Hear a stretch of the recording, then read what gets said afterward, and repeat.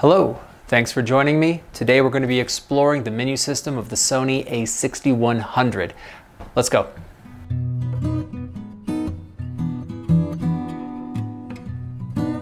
Thanks for joining me. We are continuing our series on the shooting menu for the Sony 6100. We're going piece by piece through the menu system.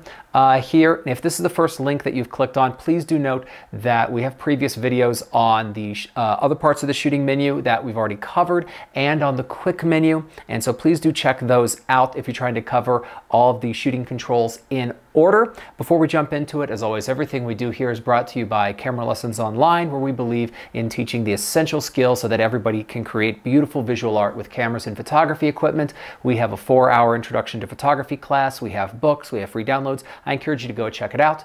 But without further ado, here is our continuing exploration of the menu for the Sony 6100.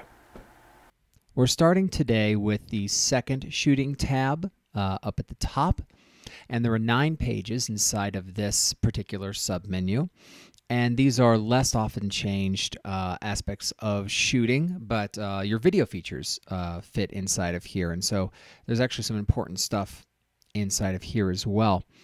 So we're going to go through these just a page at a time, just like we have done before. And we start with the section on movie options. And this first one is exposure mode.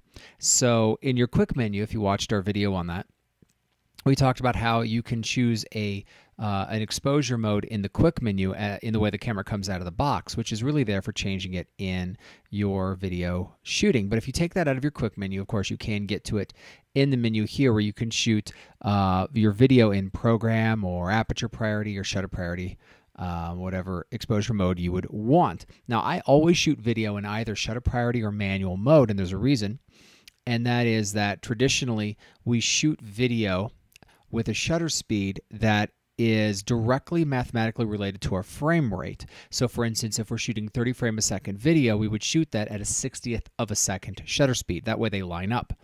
As a result, I need to shoot in a mode where I can lock my shutter speed into place, and that would be shutter priority or in manual, whichever one you prefer. But you could do it any way that you want to, and the camera will attempt to compensate. Now we're moving into slow and quick mode, and we can't do it when shooting in the normal video shooting mode, the dial at the top. We actually have to go into slow and quick mode on the dial to be able to make the selection. But slow and quick mode, as I change this, is going to be where we can create slow motion shooting inside of the camera. So now I've changed to slow and quick, and you're going to notice that I can select whatever shooting mode I would like: program, aperture priority, shutter priority, or manual, the exact same way that I did before for regular video shooting. And the same rules apply for shutter speed and frame rate.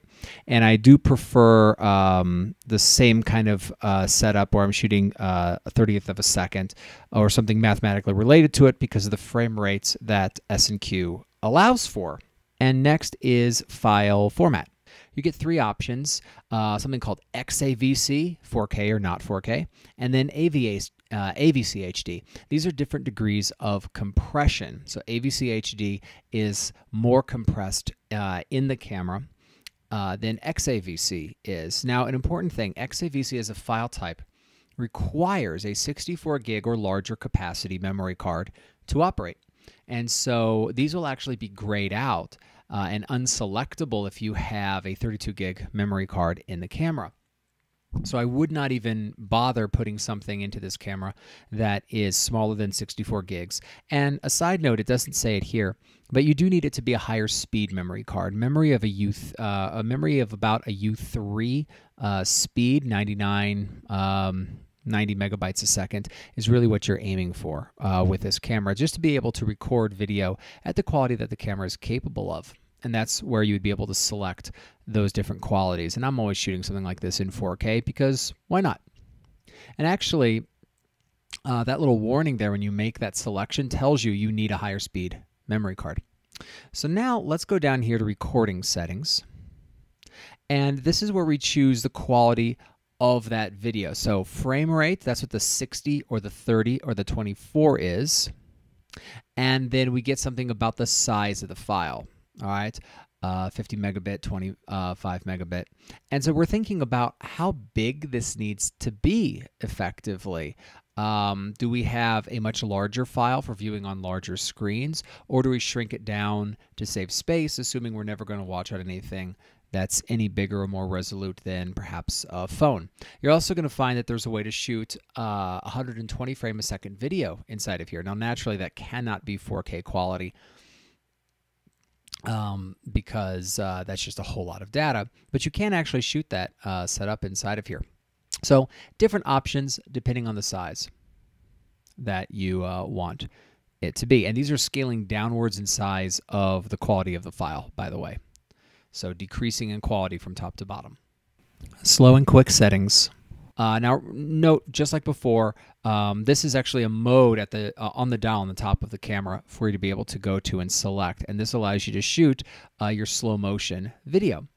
And so we are going to have two things inside of here: record settings and the frame rate. So basically, we go into here and we have certain options. We really can't do 60p if we want something to be a really high frame rate. And because of what I'm going to show you on the next menu, I do advise 30p as opposed to 24, because remember, we want shutter speed and frame rates to really line up with each other. And so if we go into our frame rate options here, what we're going to find is it's all based around 30. So right now, we were defaulted at 120 frames per second, but notice 120, 60, 30, 15, 8, 4. These are all directly related to a 30th of a second shutter speed, or 60th of a second shutter speed. And so that's why for that quality before, I prefer 30 over 24. But really the big benefit of this particular feature is shooting that 120 FPS. Because that's where you can get that slow motion video built into the camera. But we could also shoot for something that's recording very low frame rates for very long takes of things. So that could be like time-lapse types of videos that we're doing with those. Now next is proxy recording. And you're noticing that says, hey, you're doing 120 frames a second shooting right now. You can't do that.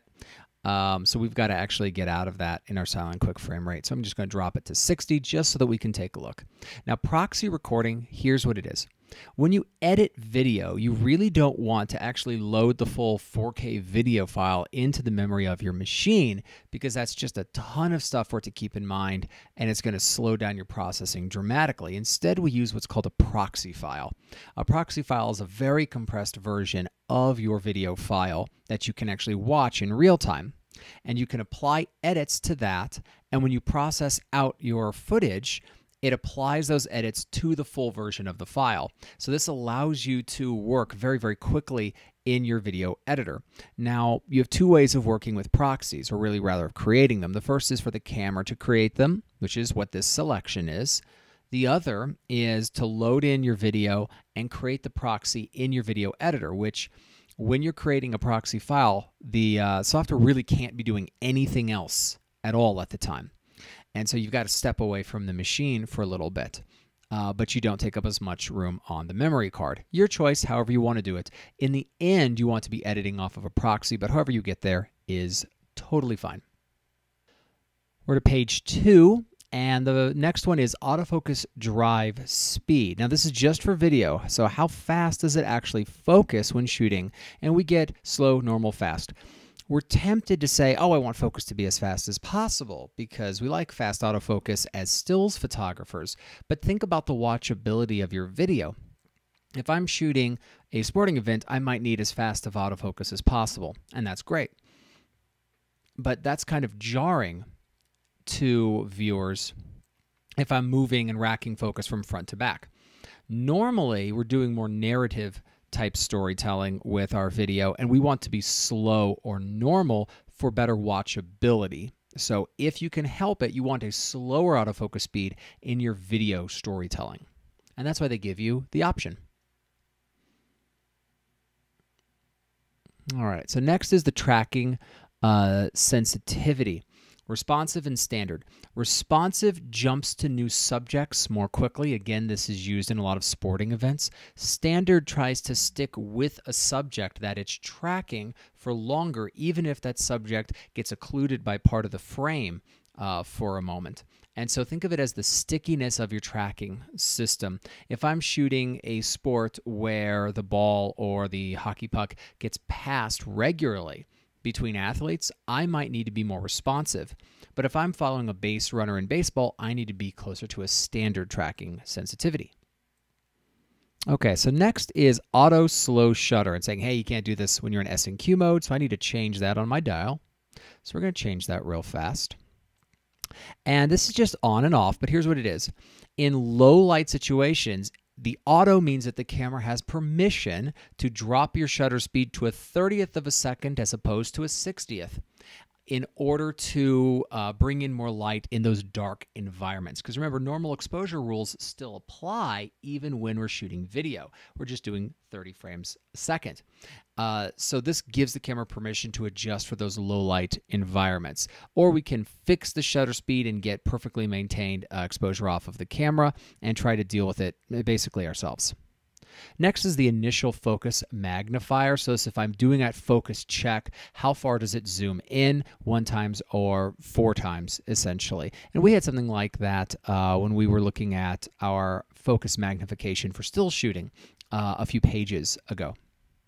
Next is audio recording, and this is simple. Is the camera recording audio? Yes or no? And this would include if you plugged a microphone into the camera. I always leave audio recording turned on, even if I'm recording my audio separately. And the reason is it gives me the ability to sync my external audio with the built-in audio better and know that that's accurate. And in my video editing software, I can separate the audio from my video feed and delete it once my external audio has been matched. So that's my preference. Next is going to be audio recording level. And this camera, you have to actually be shooting in certain exposure modes to be able to adjust to this. That's not true in all cameras, but it is here. So we actually need to change our exposure mode here. And this is actually what kind of level we're setting our recording to. You want your audio recording level to be as loud as possible without clipping. And certain microphone placements lend themselves to clipping differently, especially with people who speak at different volumes. And so I have found I used to shoot predominantly with a Sony a7R Mark III, and I was using a higher audio recording level. I attached my same microphone to my new a7R Mark IV and actually found I had to turn down my auto record because it was just more sensitive. That was an interesting discovery to make, but here's where you can go in and turn that down.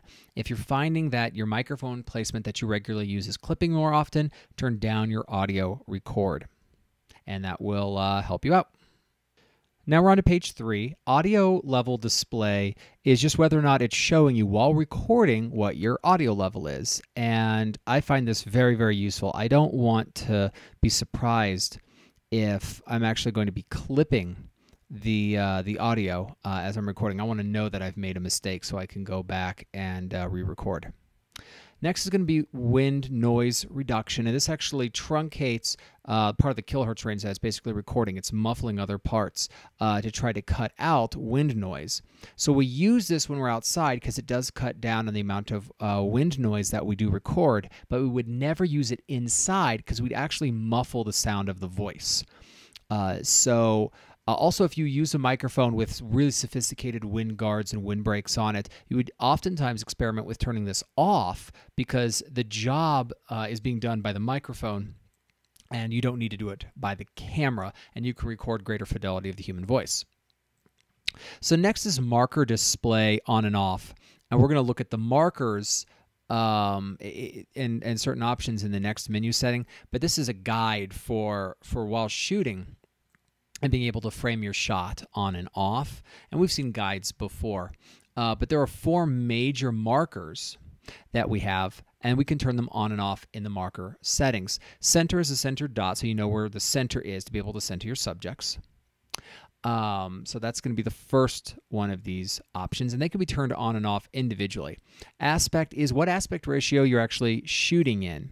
Most of the time we are doing 16:9, but we can set it for different aspect ratios depending on what our production is going to be.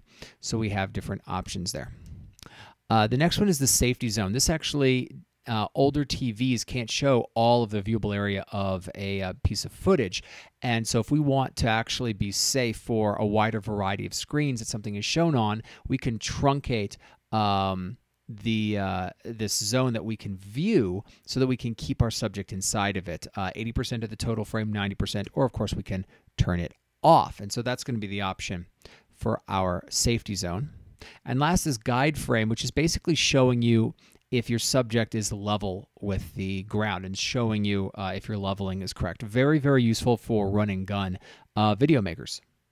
Last option here is going to be movie with shutter. Very, very simple control. The idea is you do have a red video start and stop button on your camera, and it's a smaller button. If you want to be able to shoot video using the shutter release button when you're in video mode, you would turn this on. I actually leave it off to make sure that I can never unintentionally start a video clip. But this is where we would be able to change that.